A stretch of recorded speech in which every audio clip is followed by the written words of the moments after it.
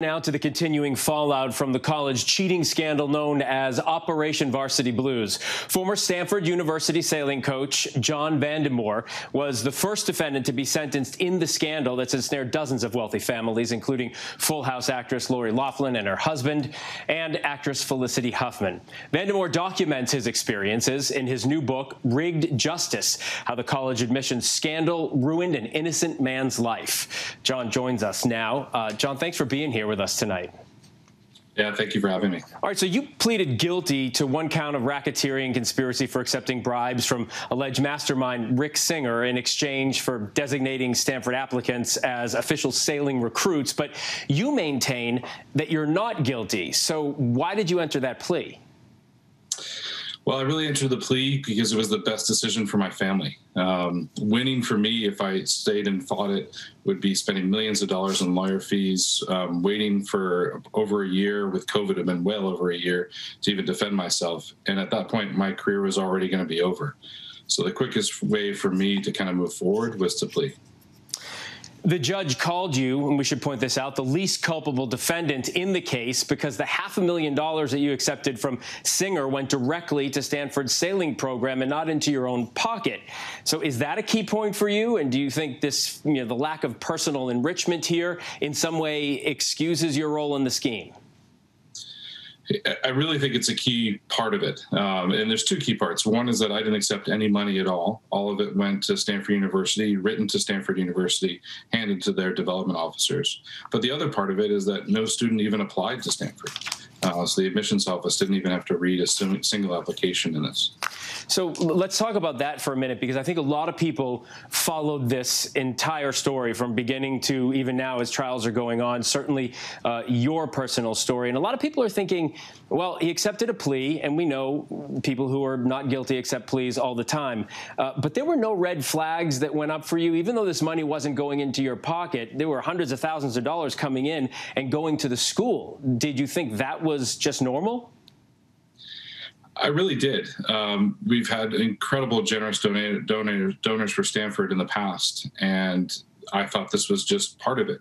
I was really relying on the school to help me, educate me, and protect me in this, but I was wrong. And in the book you make that clear. You feel betrayed by the school. How so? I do, because their lack of education, and by their own admittance in their press releases, that they could have done more to educate coaches like myself to help with this, and they just didn't do it. All right, so let's go back a few years. You describe in the book being in your pajamas, opening the door, finding an FBI, an IRS agent on your doorstep, and in the following months, your life just came crashing down in a very, very public way. What were some of the worst moments for you? Well, two very scary moments is one, opening that door in the first place and seeing two agents standing outside my door and not knowing what it was about at all. And then really finding out later that I was the person they were looking for, that I was the person that they were trying to get into this and trying to charge. And that was incredibly tough. I dropped to my knees and started crying the second I even heard that. I think a lot of people are going to be interested in reading the account of someone who was involved in this, but why did you choose to publish your book right now when there are still trials pending in other huge cases? Well, it actually wasn't planned that way. COVID kind of made everything delayed, the trials and my book, but it came out at the same time. And I think it's even better for it. I wrote this book for my children, for my family, for my friends to hear my story. But I also wrote it as a warning for my colleagues, for anybody that can be caught up with a large corporation like this. And I think it's good timing to take recognition of this. John, two quick final questions for you. First, what lessons have you learned from all this? And what are you doing now? Will you ever coach at the collegiate level again? Yeah, I learned a lot from this, but I think the biggest takeaway for me is perspective. really looking at what's being offered and handed to me, and surrounding myself with people that I can really trust and that are loyal to me, and I'm loyal to them. It's really about community. I think we all learned that at COVID, and it certainly is prevalent for me. For me now, I'm coaching kids. I coach a group of 10 to 13-year-olds, and I really like that. I really love it. And I've kind of moved on careers that I'm working as an engineer now for a potable water company, and I really like that as well. I've got great colleagues, and I'm enjoying my community. And finally, we all know it's kind of hard to unring a bell.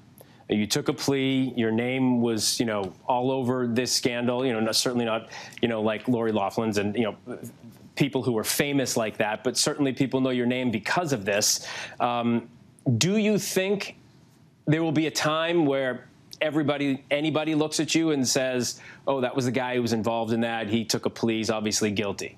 And you say you're not guilty. You took the plea. Do you think that stays with you? That label stays with you for the rest of your life? It does. I mean, there's no way around it. I mean, if you look on Wikipedia or anything else about the case, my name is listed there with everybody else. But that's not really what I'm concerned with. I really wanted to tell my story out there so my family, the people that know me, my friends, more importantly, my kids, I have a 5- and 3-year-old, they can hear my story from my words, and that's really what matters. All right, and there it is.